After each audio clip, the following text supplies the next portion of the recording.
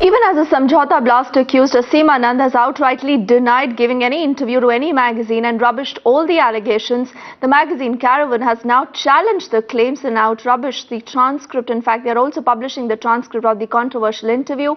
And unfazed RSS instead accusing the government of spreading complete lies. Assemanand's comments to a magazine linking RSS to certain terror activities in the country has brought the spotlight on the senior leaders within the fold. But the Nagpur-based organisation has completely rubbished the claims, accusing the government of spreading lies. NIA ने बड़े साफ शब्दों में कहा है कि जब उन्होंने जांच की है तो इन विस्फोटों में मोहन भागवत इंद्र जी के नाम की कहीं भी कोलैबोरेशन नहीं मिला। फिर भी NIA कल उनकी एजेंसी है, अपने इस बयान को बदलकर झूठ भी बोल सकती है, क्योंकि सरकार झूठ बुलवाने का धंधा करती है।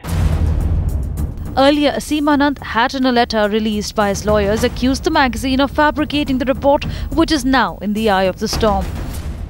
Nobody can be allowed to go in the jail where the interview can be given.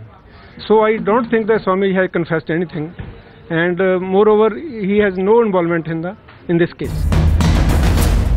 The magazine had claimed that senior functionaries of the RSS were in the know of Assemanand's activities and had implicitly given the go-ahead for the plot to bomb certain targets.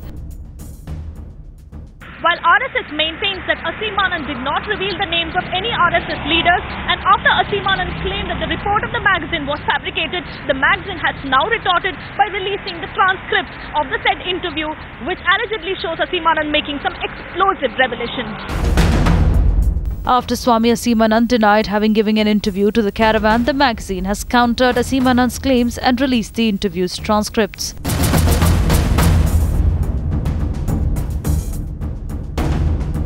The RSS has denied any link, while Assemanand has rubbished the claims. But with the magazine putting out transcripts, more questions than answers remain. Bureau Report, Times Now.